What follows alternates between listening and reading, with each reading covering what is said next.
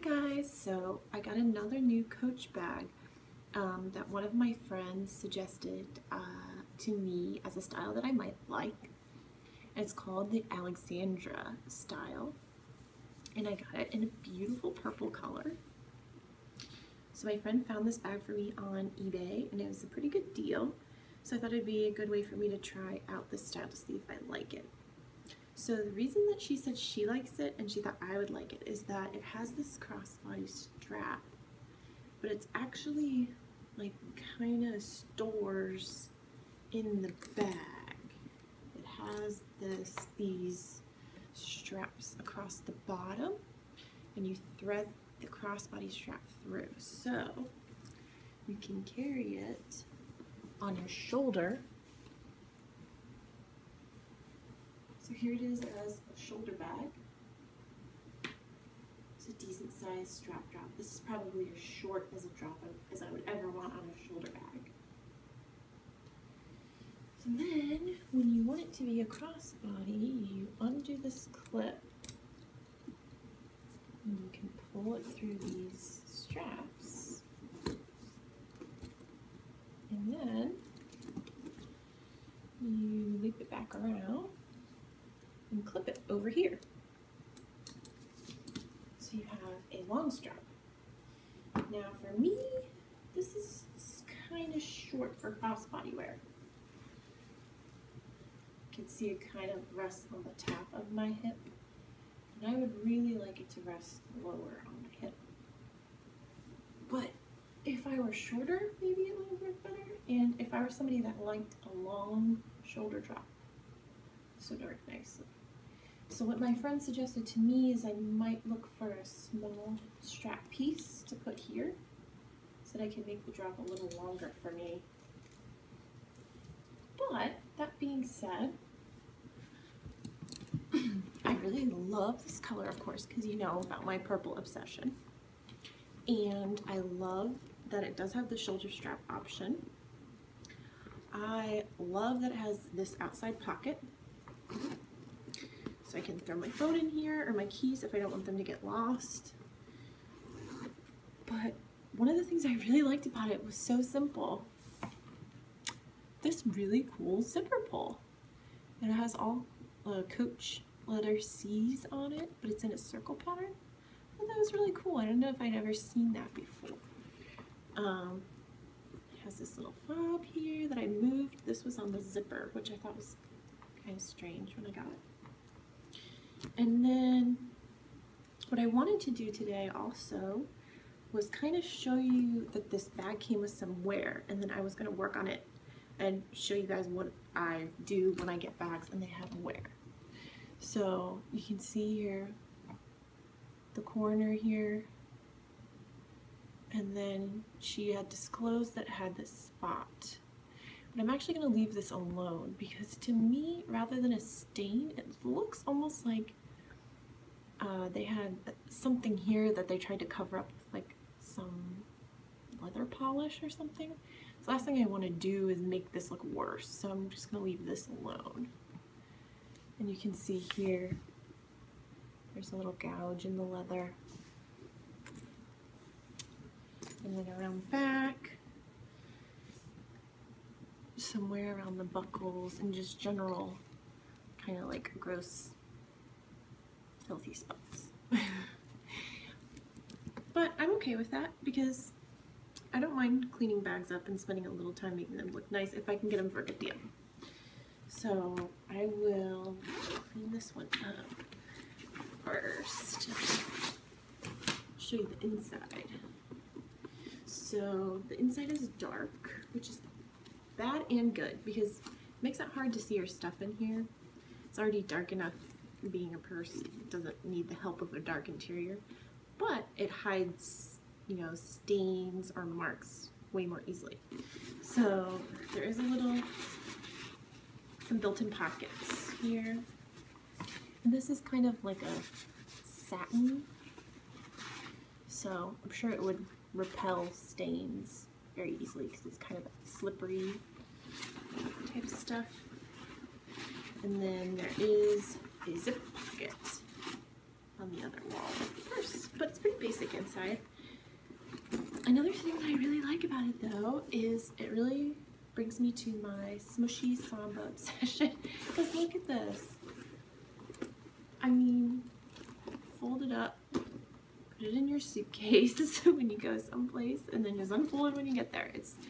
It's very smushy, but because it's this kind of pebbled leather, I mean, it'd be durable enough that I know I would do something terrible like that, like fold it up and put it in a suitcase, and I would think this is gonna be fine when I get there, so I wouldn't worry about it.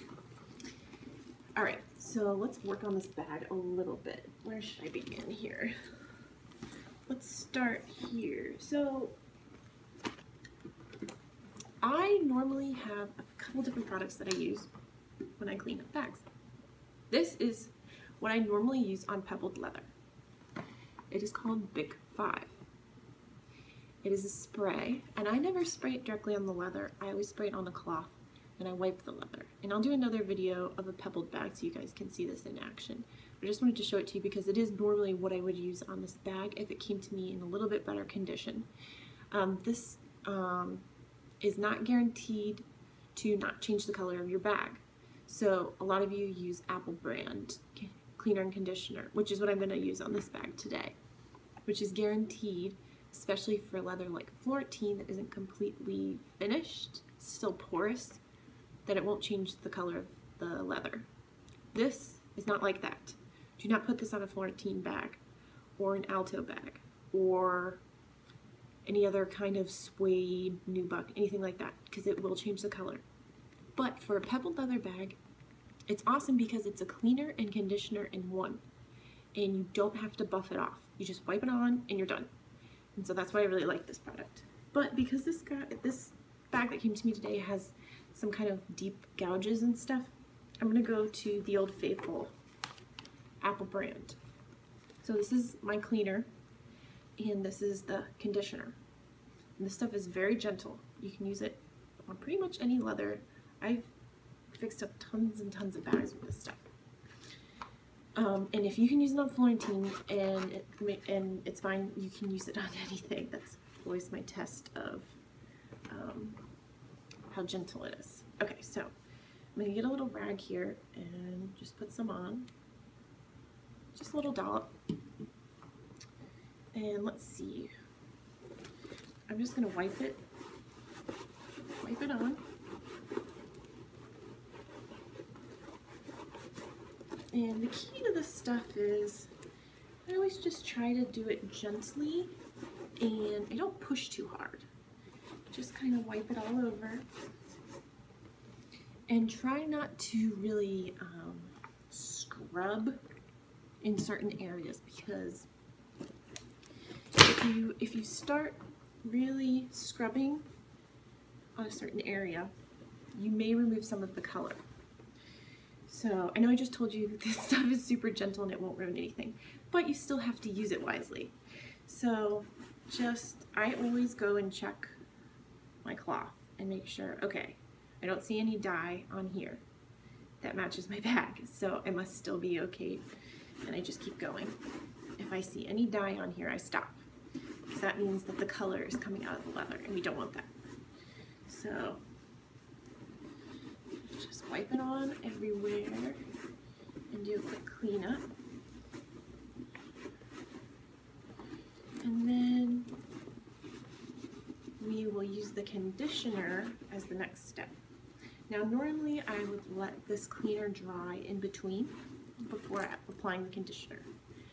But since this is pebbled leather and I'm not that worried about babying it, I'm just gonna go right over it with the conditioner today so you guys can see.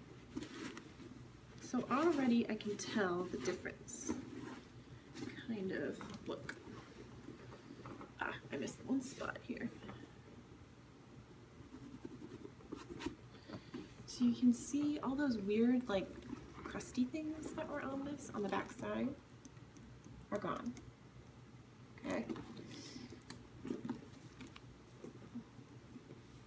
This already looks way better. Okay, so now let's do the conditioner.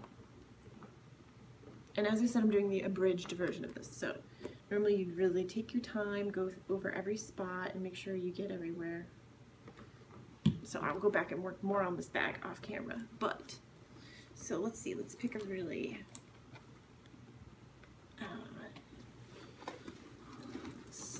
let's see, for instance, actually this bag looks way better already, even with just the, cleaning it up. This poor thing. Ah, here we go, here's a good spot. So here, you see that little gouge here?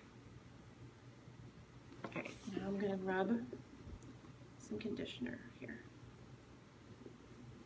Really just be very gentle, rub it in.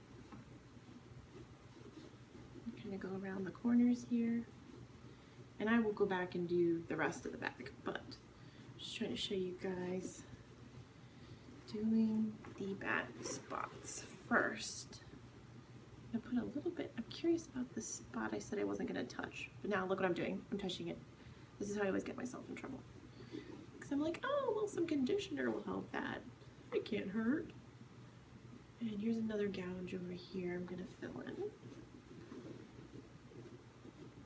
Now, normally, I would go over the whole bag like this, just applying little bits at a time and kind of rubbing it in. I usually do it in front of a bright window like this so we can really see what I'm doing. So, let's just take a look at how this looks. It's helping a little bit.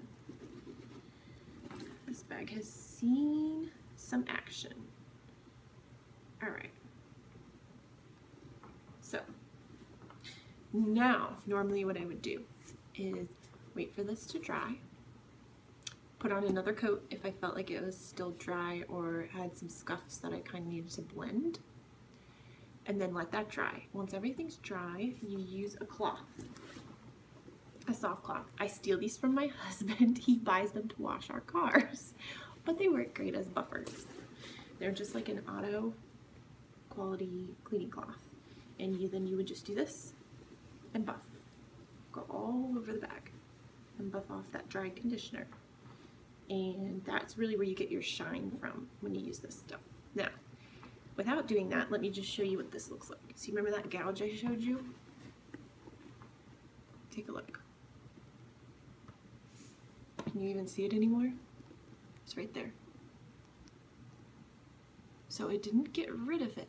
It's still there, but it just darkened it a little bit and kind of helped it blend in with the surroundings.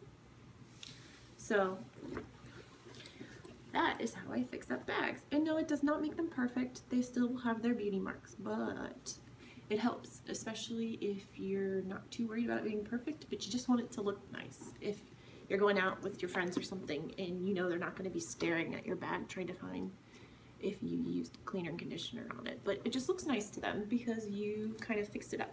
So that is how I would do it. And I'm gonna go ahead and finish this bag off camera so I won't bore you for half an hour doing this in anal detail, because that's how I will do it. But I just wanted to show you guys today. So thank you for watching. If you have any questions or comments, suggestions, leave them below. I'm always happy to listen. And I will see you guys next time. Bye.